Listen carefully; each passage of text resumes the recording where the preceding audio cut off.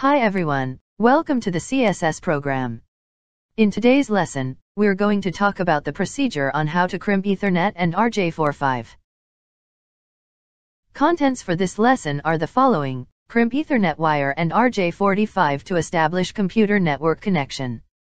Understand the differences straight through and crossover type of network cabling. Learn the T568A and T568B pin out of twisted pair wiring.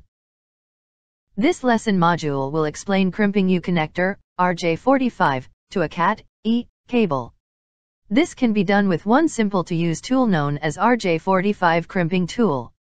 It is recommended to use the 3-in-1 tool so that you can strip, cut, and crimp all with the same tool. After cutting the cable to proper length, the first step is to unsheath the cable. Using the stripper on your crimping tool, strip the cable back 1 inch from the end. Insert the cable into the stripper portion of the crimping tool and squeeze it tight. While squeezed, rotate the crimp tool around the cable a full 360 degrees. Pull away and the sheathing will come off. Note, do not cut the twisted pair wires under the outer sheath. This may result in a decrease in or no data transfer.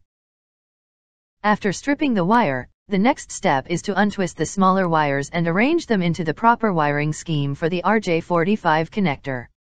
The recommended scheme for the wiring is 568B. The scheme is as follows.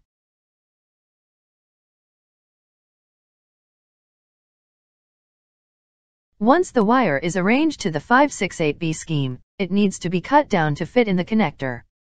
This is easily done with the cutting tool on the 3-in-1 crimping tool.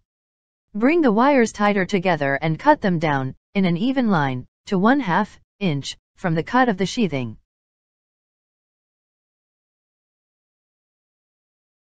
With the wires cut to proper length for the RJ45 connector, the wires are ready to be inserted into the connector. With the RJ45 connector facing up, securing clip on the underside, insert the wires into the connector. Each wire will fit into each of the 8 grooves in the connector.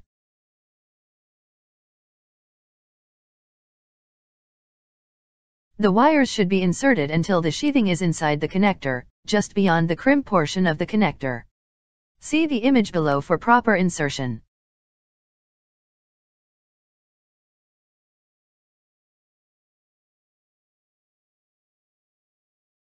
Finally, the RJ45 connector needs to be crimped onto the wire. When this happens, the 8 pins, at the end of the connector, are pushed down into the wires below.